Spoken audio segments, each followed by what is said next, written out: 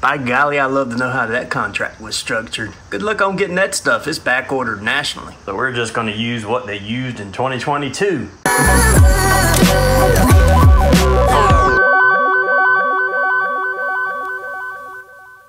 All right, today we're changing the engine and gearbox oil on this 2023 Beta 390 RRS Dual Sport. Beta has separate oil for the gearbox and also the engine. And if you get confused, well, just take a look inside the filler cap there and you'll see the difference. Got our new filter, various tools, which I'll call out in detail when we get to it. I've got the owner's manual right here on my iPad so I don't make a mistake. Step number 1 is to get the engine hot. Initiating engine warm sequence.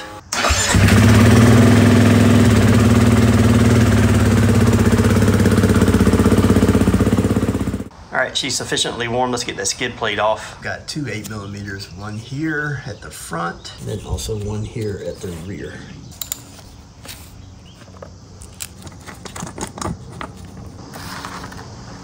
Engine oil drain plugs in the front, transmission oil drain plug in the rear. The oil filter is located here. So let's remove that drain plug, then we'll remove our oil filter. Engine oil drain.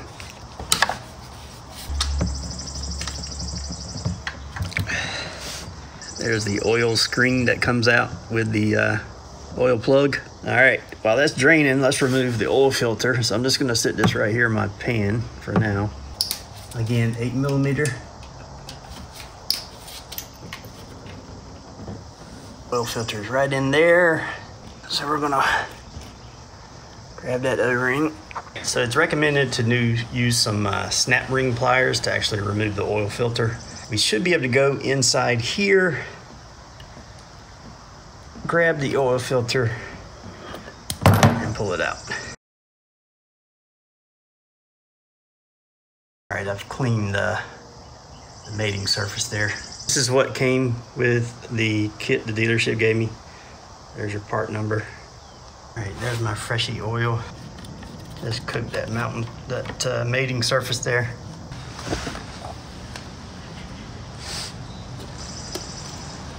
Got our O-ring back on. Everything's cleaned up.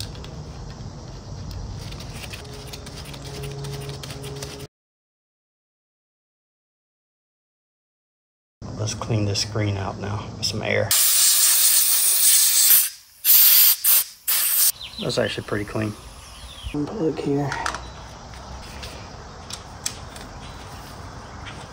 And we'll change over to our torque wrench.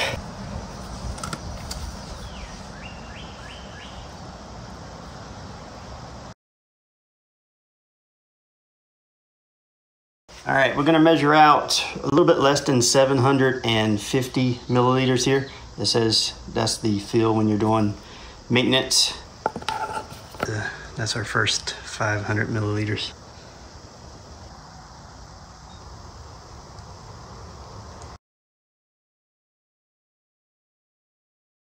Different oil here, at least for this. The new guide for 2023 has 10W50 liquid moly, but that stuff is back ordered everywhere. So I'm just gonna use what they use in the 2022s. In the next oil change, I'll throw some 10W50 in it. All right, opposite side of the bike, we're gonna do the transmission. Transmission drain plug right here. Let's remove that. It's also 13mm.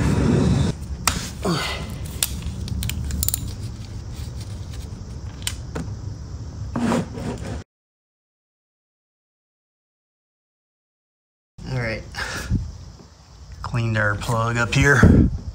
Let's go ahead and throw that back in.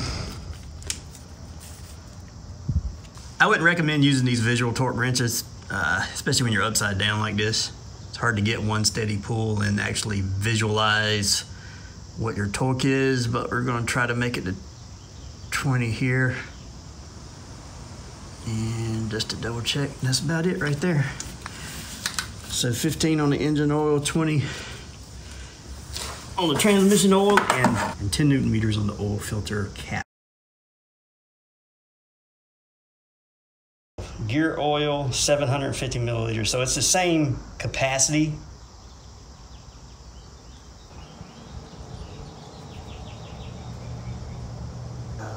Just remove filler cap and around it. I'm going to start it without the skid plate on just to make sure there's no leaks or anything like that. Just double checking everything.